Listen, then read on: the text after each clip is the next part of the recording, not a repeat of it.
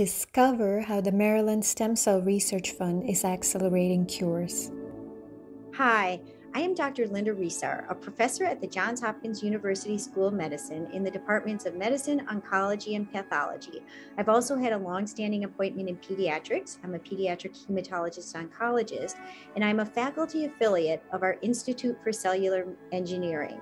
I also co-direct the Hopkins Bloodless program, where we use growth factors and other approaches to coax our patients' blood stem cells to generate more blood, particularly for those who cannot receive transfusions.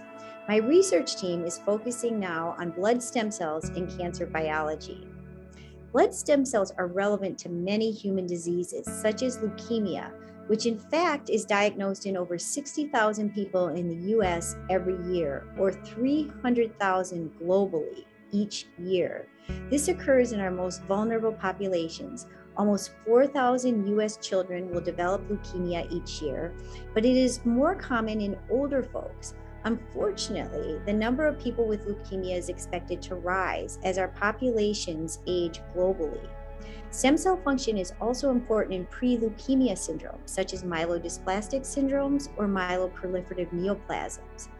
Blood stem cells also play a central role in a newly recognized but common condition called clonal hematopoiesis, which occurs in at least 1 in 5 people over the age of 70 or 80 years.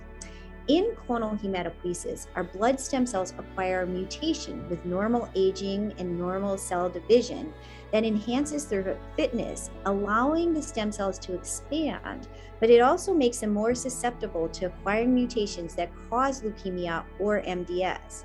While therapies are often effective in childhood leukemia, they are highly toxic. In contrast, older folks, particularly those over 60, therapy in leukemia is very ineffective. Leukemia is very highly lethal in this population. So in order to develop therapies to hopefully prevent normal or mutated cells from transforming into leukemia, or to better treat these processes once they develop, it is critical to unlock the genetic mechanisms underlying their development. So with Maryland Stem Cell Research Funding, we are studying a fascinating protein in blood stem cells called high mobility group A chromatin regulator, or HMGA1, which is abundant in normal stem cells, where it helps these cells to have all of the capacities that are characteristic of stem cells.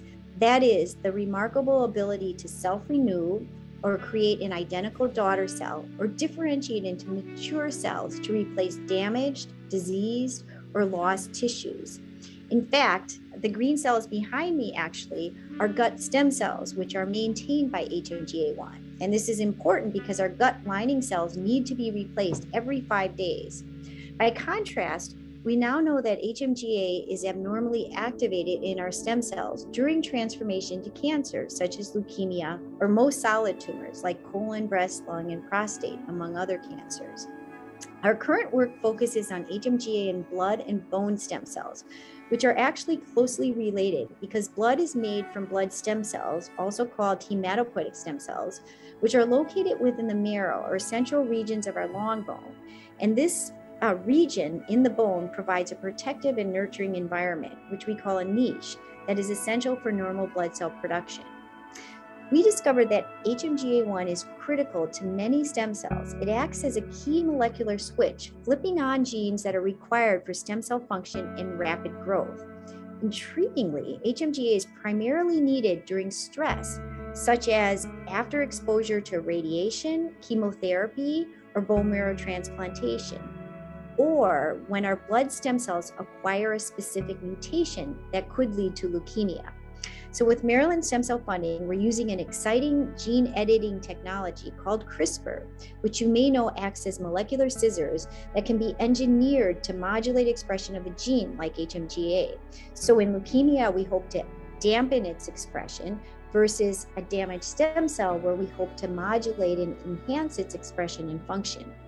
We're looking for new therapies that will prevent mutated blood stem cells from developing into leukemia or MDS.